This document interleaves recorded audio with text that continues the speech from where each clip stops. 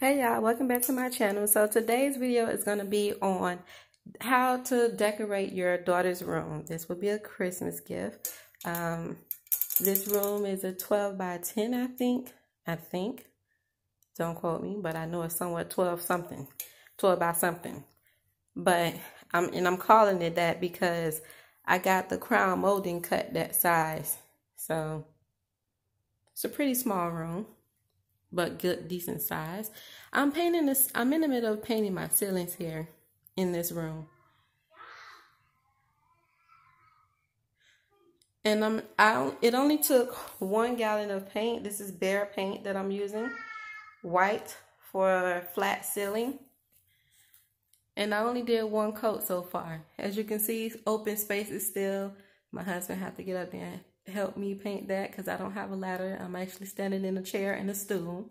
Yeah, ghetto, I know. And I know people say, hey, painters have told me, because I got their opinions, to start in the cracks of the ceiling like what I did over here. Like come down on the wall some with painting.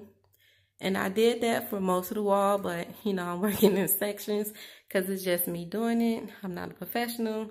I'm just, you know, going with the flow. I watched plenty of YouTube videos to get where I am right now. And then I have this small side left on this side of the ceiling to finish. So I think I think I'm doing pretty good for my first time doing this myself, my DIY. Then we're going to be painting the walls gray. I can't decide if I want this wall to be the pink wall or if I want this wall to be the pink wall. This is where the entry door is. So I'm changing out everything in this room except the carpet. I'm going to just get the carpet clean. I'm going to go back over there in that corner. And see the paint on the wall? I had an accident over there. I almost fell. I'm gonna caulk that back up. Don't know how that's separated, but since we bought the house, they called the house saying, oh, it's supposed to settle in. Well, settle in to them mean break in. I don't know what that means. Heat, weather, whatever.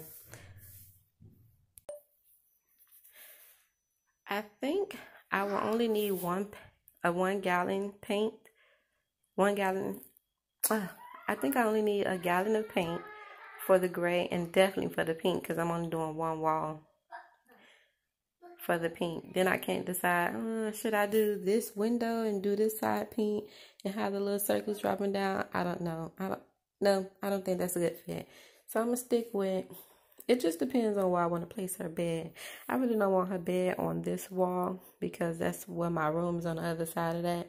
You know, as she get older, I don't want her facing my wall and her TV would be over here. But I said, let's try her bed over here with a nightstand and put a TV on that wall. But to me, it looks more beneficial this way than the other way. But I don't know. Once her bed get here, we will decide then. But I'm going to finish this up. Any questions or comments below, go ahead and put it down there. Also, once I'm actually done with filming this whole room video, DIY room, I'm going to come on here and tell you guys the budget I had planned for this. Well, let me not say a budget. I don't have a budget because I want what I want and I want to do what I want to do in this room. So we will come and talk about the pricing of everything that I brought here and total it all up and see how much you can do, how much it takes for you to design your room. Now, only thing that I didn't take the cheap route on is the furniture because I need that to grow with her to her teen years. So other than that, everything else was very inexpensive. Questions and comments below. Please like, rate, and subscribe. And I'll be back with you guys later. Bye.